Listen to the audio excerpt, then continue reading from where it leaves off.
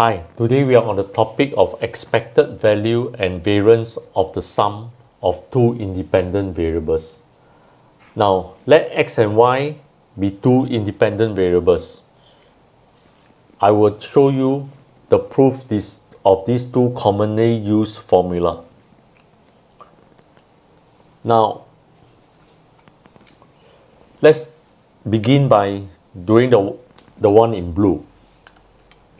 Now, what do you understand by the term expected value? The expected value is the mean. So we can rewrite this formula in this form. Expected value of ax plus by will then be equals to the summation of from I equals to 1 to n of axi plus byi over n. Now this is the formula for average. Now you can use the knowledge in the summation, you can expand this out. So this will be equals to a into the summation of I equals to 1 to n x of I plus b summation from I1 to n yi over n.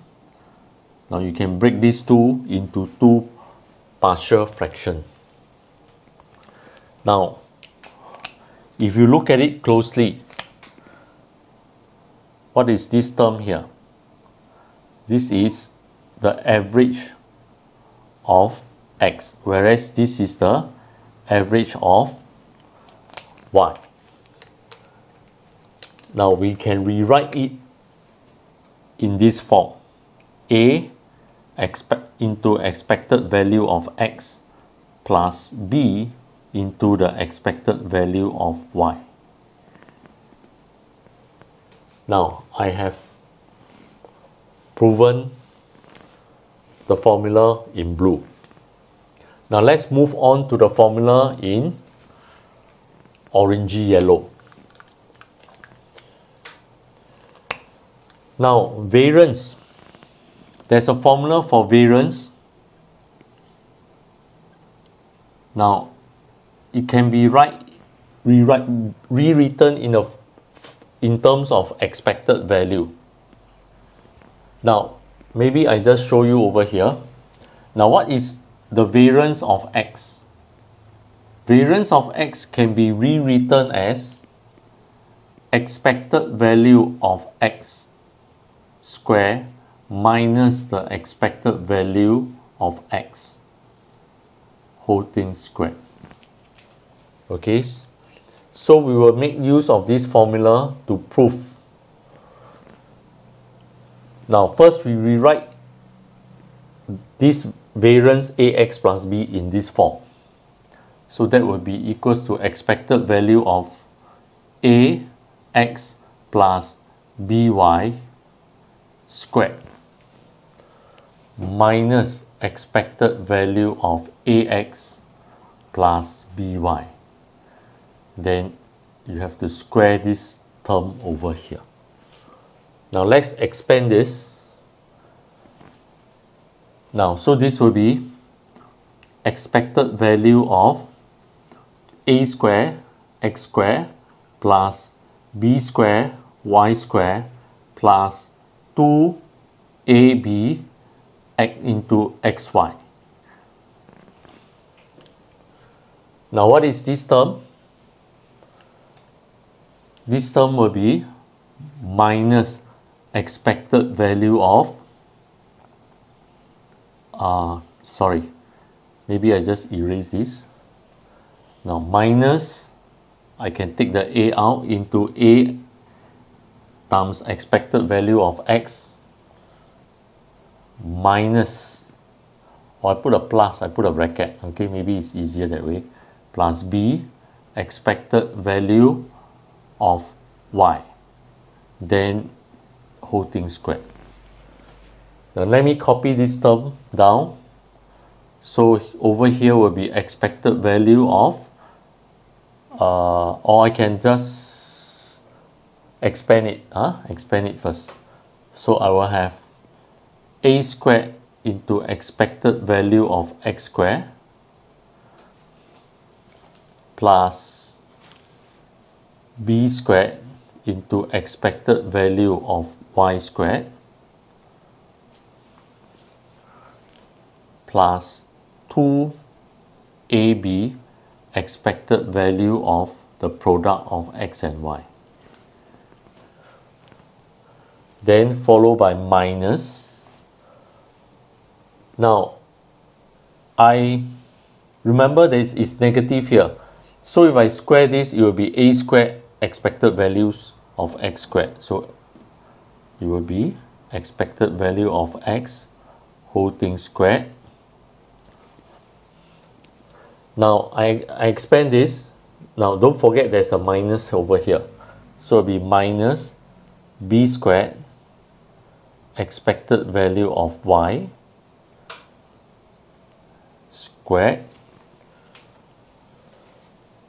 plus 2ab expected value of x and expected value of y. Now, if x and y are independent,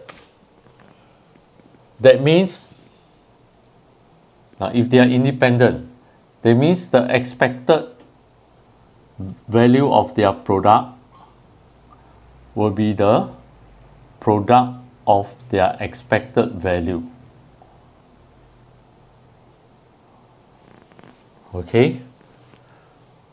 Now, so that this term will be equals to this term. Okay?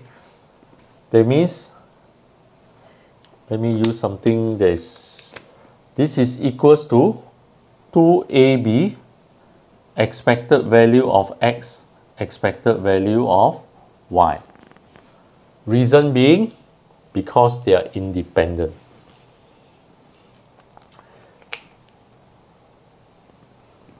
This should be negative. No, there's a bracket. No, this should be negative because it's negative over here. Alright, this should be negative. Okay. Now, if I add them up, okay, what will you get? These two will cancel each other. Then I have a squared into expected value of x squared minus a squared expected value of x whole thing squared plus b squared expected value of y squared minus b squared expected value of y whole thing squared. Now if I take the a out, then if I factorize this, then over here will be expected value of x squared minus expected value of x whole thing squared plus b squared into expected value of y squared minus expected value of y whole thing squared. Now what is this? This is variance x, right? So I have a squared variance of x plus b squared variance of y. Okay, now for that we have finished the proof of the second formula. The second formula is this. Now, what happens if this is minus? All right, what happens if this is ax minus by? Now, in the same way, it can be easily proven that this will be equals to a into expected value of x minus b into expected value of y. Okay. Now this is a bit tricky. This one is very simple. You just substitute b as minus b. All right. Then you will be able to prove this formula. Now look at this.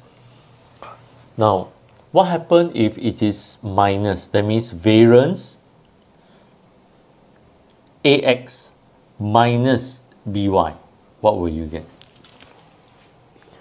Now this can be rewritten as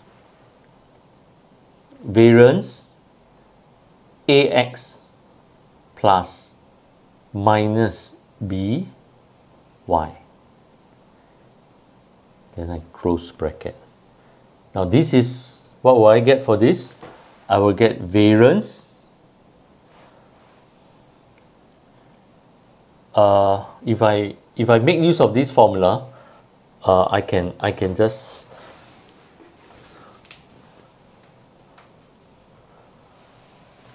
now if I break this up using the above formula, I will get a squared variance x.